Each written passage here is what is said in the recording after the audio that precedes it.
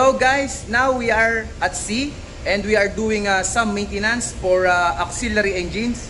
In today's video, we will show you how to overhaul a turbocharger for the auxiliary engine STX MAN. So, let's do this!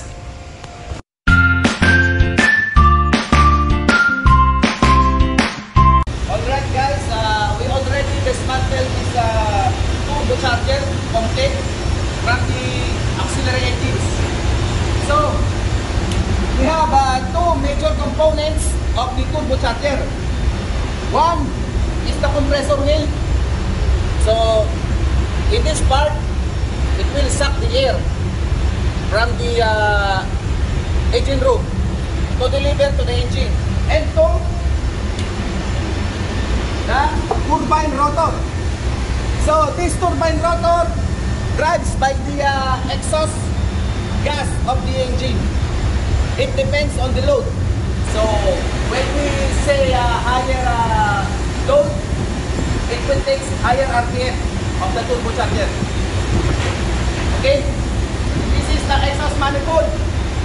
Guys, this is the exhaust manifold from the engine. So the exhaust gas coming here inside, and then this turbine rotor will rotate. And while this is rotating, this compressor will suck the air. It will suck the air from the engine, and the air which is sucked is delivered to the air cooler. After that, going to the engine. So this is the working principles of the turbocharger. So now we will dismantle this turbocharger as per our plant maintenance system. Running hours, overdue. Here's how a turbocharger works. To get more air into the engine, a turbocharging system starts with an engine's exhaust gas, power that is essentially wasted in non-turbo engines. This exhaust gas is channeled to the turbo, where it spins a turbine wheel. This highly engineered wheel spins quite fast, reaching speeds of up to 280,000 RPM. On the other side of the turbine wheel, connected by a shaft, is a compressor wheel. These two wheels turn together, and the rapid spinning allows the compressor to suck in large amounts of ambient air and compress it. As a result, the air is very dense and has a higher temperature. This air then passes through a charge air cooler, where it is cooled and gains an even higher density prior to entering the engine. Once in the engine, the compressed air allows the engine to efficiently burn more fuel, making for extremely efficient engine operation. With better combustion, engine makers no longer have to resort to building bigger engines to get more power.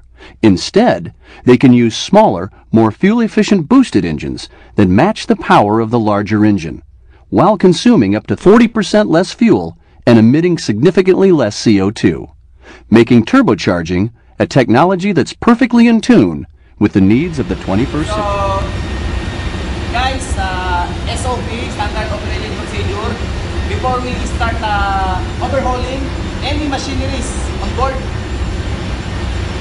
we have sufficient spare parts before doing that. So, all these, we will use these all spare parts. Okay, we will use this bearing bush. So, this one. Compressor side and turbine side. Yan. So guys, meron tayong dalawang bearing bush. So, sleeve, shaft sleeve. Okay? And labyrinth ring. Ito yan guys, itsura niyan. So ayan, meron siyang part number. Kung mapapansin nyo, ayan yung part number niya, no? And we have this O-ring from the casing. O-ring. And we have this nuts. So as per running hours, we need to replace these nuts. And also this holding screw. Ito yan guys, holding screw from the maker. Ayan. And this magnetic nut. So, ito yung tinatawag na magdedignat. Ito yung pinakalock niya. Okay? So, this one is the nozzle ring. We will see if our nozzle ring is still okay. We will not replace the nozzle ring. But if our measurement will not satisfy satisfaction with our measurement, we will replace this nozzle ring. Okay? So, ito yung mga spare parts that we need before commencing a overhauling. Right? Second engineer, third engineer. So alright, as you can see, we are now starting to dismantle this turbocharger.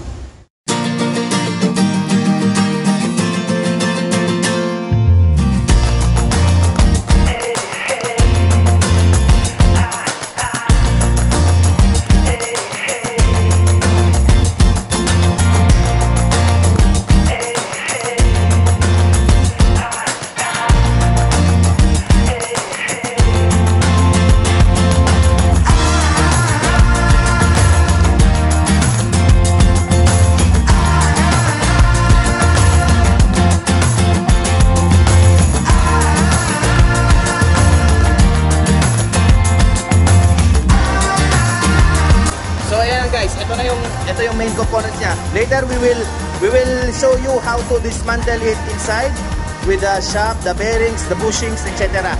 So you will see. Now we will remove this nozzle ring.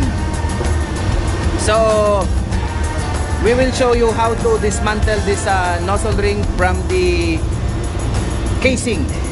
Meron siyang locking pin there. You know. Ayan. Okay. So meron siyang 4 na locking pin.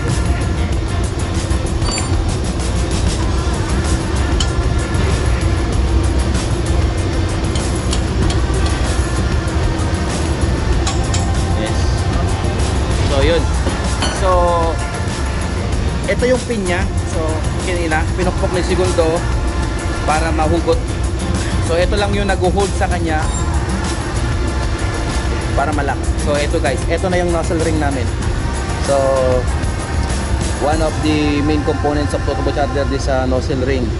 So if this nozzle ring will wear down, the turbocharger efficiency will be less. Okay, ayan na yan guys.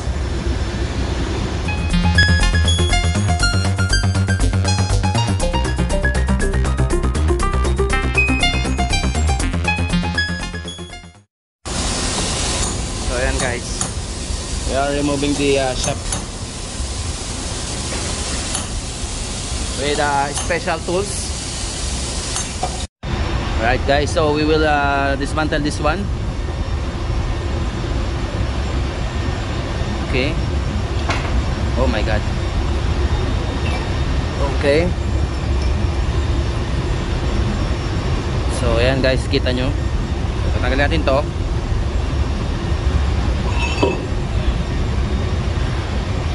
So this one is the turbine rotor. So the labyrinth ring and the bearing bush. Okay.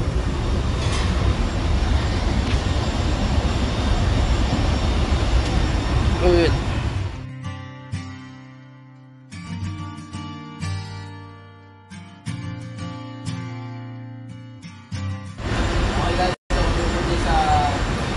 Bearing slip. Okay.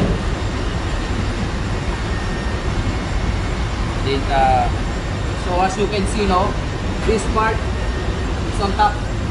This part on top. Kita nyo yan? Yan, may name yan, may pangalan dyan. So, ito yung nasa ibabaw. Okay? And then after that, we will put the compressor wing. Guys, ito na. The moment of truth. We tried up na by siya. JBL with JJA.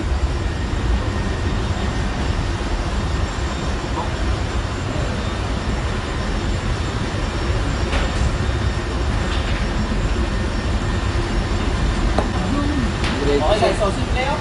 No? So guys, we will put this pin. As you can see, this is the lock of the shop. Pakita mo over. So this is the lock of the shop. Okay. Okay. So medyo challenging to. Okay. So the purpose of this pin is to hold the shop with lock. This lock. Okay. So guys, when you are inserting this lock, you may use wood, so it will not damage this compressor wheel and this lock. So we will setting back this magnetic nut. So ayan guys. So nilagyan namin ng konting Loctite para kumapit.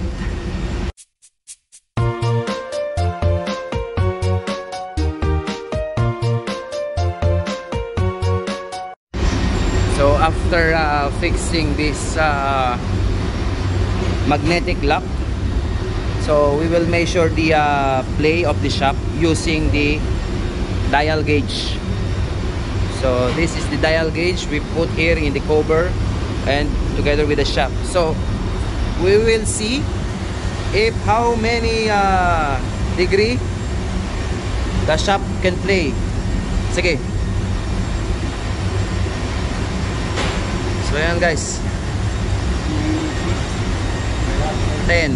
So ayan yung play nyo. Oops. So maximum is 13. Okay, tsuran mo.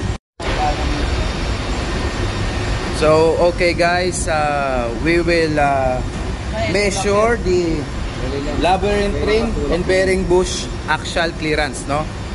So using this dial gauge, we will put this in the center of the shaft in the magnetic nut.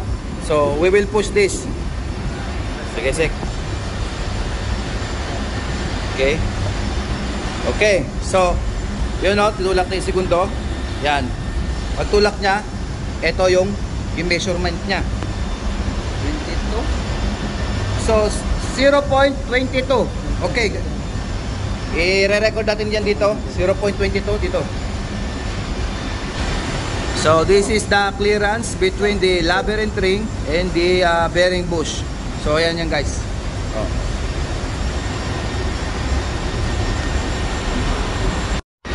So now we will measure the compressor wheel axial gap clearance using this lead wire.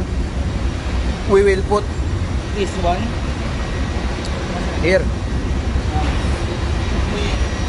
Okay guys, after that we will put back the compressor wheel casing to press down the lead. Ayan guys, press down the lead. Okay.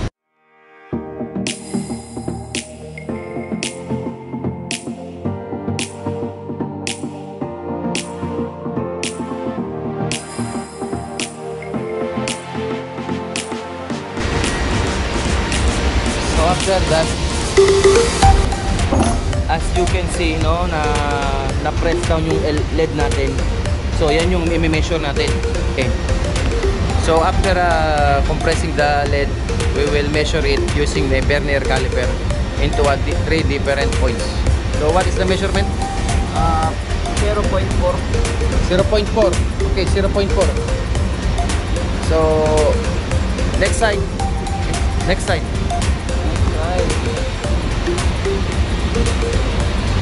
Yeah, 0.42. Okay, 0.42.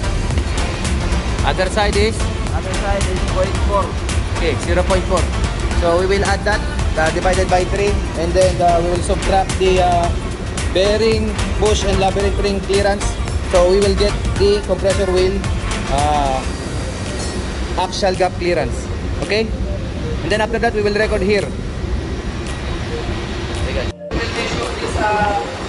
Compressor wheel axial gap clearance using the feeler gauge in 4 different parts. In 4 different parts. Okay? One is here. Okay, 0.5. Next, 0.6.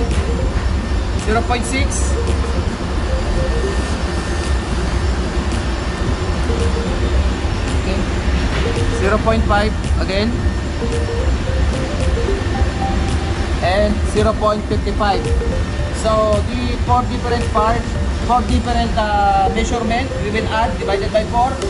We will get the average, and then after getting the average, we will subtract to the labyrinth push and bearing push clearance, and then we will get the pressure well clearance. Okay, that is.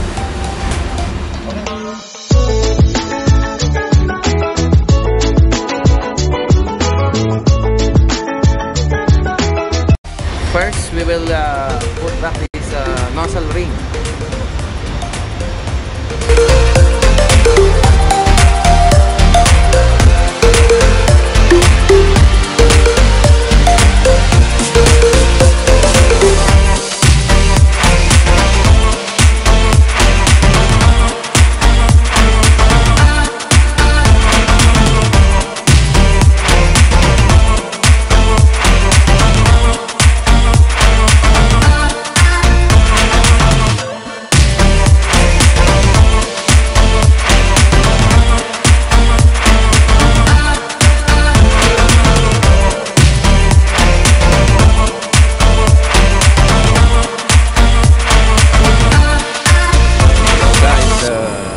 Already done, assemble this turbocharger, and now we are putting here in the generator engine. So, I need additional manpower, so this is my engine cadet, Aljan.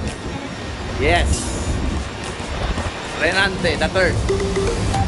So ayan na guys.